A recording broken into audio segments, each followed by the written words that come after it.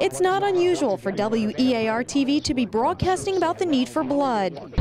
7 minutes is all it takes to save a life. But for nearly 2 decades, WEAR has used its influence in the Pensacola community to make an impact on our blood supply by hosting regular blood drives at the station. Well, I've lived in this community all my life, since I was 4 years old, and it seems like we never go 3 or 4 weeks without hearing why it's so important. Some new thing has happened, there is a new shortage, and it couldn't be easier. Good morning, everybody. Welcome back. Morning meteorologist Christian Garman and anchor Jared Willits often roll up their sleeves. We do a lot of blood drives at Channel 3. We do them consistently every year, and every time we do them, we have a lot of regular people come by. The regulars, they say hi, it's good to see them again, and always new people. It's always gratifying to see how many people come and donate blood. WEAR promotions manager Kathy Dunnigan won several awards from the blood banking industry for coordinating these drives. Just knowing that it's there when it's needed is incredibly special. It's just, you hate to think of if the supplies weren't there.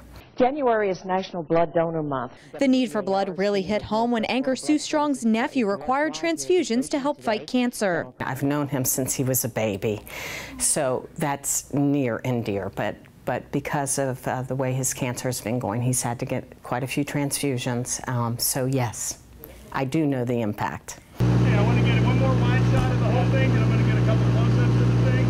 For the past several years, Kia Autosports has given one lucky blood donor a car during a WEAR blood drive. I feel it gets better and better every year. We're able to do more promos, we're able to broadcast it more and get more blood donors into the blood centers. People like 100-gallon donor Packy Mitchell. He gives platelets every 2 weeks. It's not made, it's God-given, and that's it. And you know, there's a need for it every day. And you know, I urge people to get involved because it really makes you feel good. You know, you're saving lives. The blood supply is very important to us all.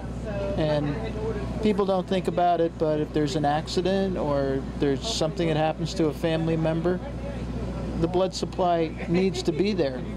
And that requires that all of us give blood. Over the years, the WEAR blood drive has evolved from vein drain, It's cute, it rhymes, to a regular community event that has helped save hundreds of lives. I'm Nancy Gay reporting.